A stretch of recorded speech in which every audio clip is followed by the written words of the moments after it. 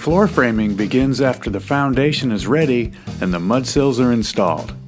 Typically there's a beam to install somewhere mid-span because floor joists usually can't span a full house width. And the beam is usually level with the mudsills so the joists can sit on both of them.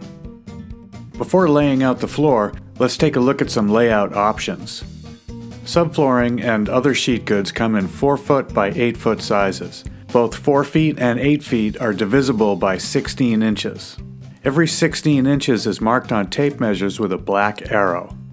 They're also divisible by 24 inches, marked with a red square.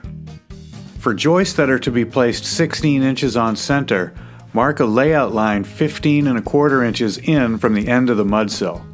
This puts the center of the joist at 16 inches and each successive joist 16 inches apart, so that an 8-foot piece of subflooring will end in the middle of a joist, which is where the next sheet will begin. Rather than cutting every joist to butt into another on top of the beam, run them past each other. This eliminates a ton of cutting and saves a lot of time.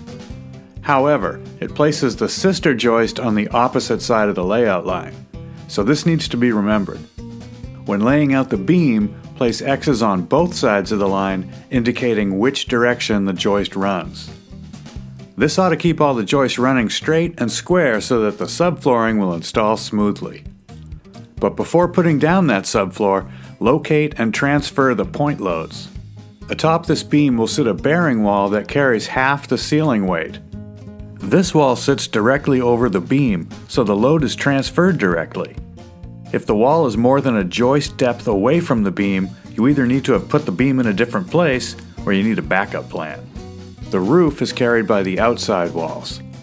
Within those walls are places that have extra concentrations of weight, such as the trimmer studs under headers. These studs need to be fully supported with blocks to transfer the weight to the mudsill, which transfers it to the foundation. In this opening, the trimmers are fully supported by the double joists below. But this one has a larger load that's not fully supported. One good option is to add a couple of joists to pick up the load. Another thing to think about before laying the subflooring down is how difficult it's going to be to insulate that last little joist cavity after it's covered. It'll never be easier to insulate than it is now before you put down any subflooring. As usual, planning ahead means not going backwards.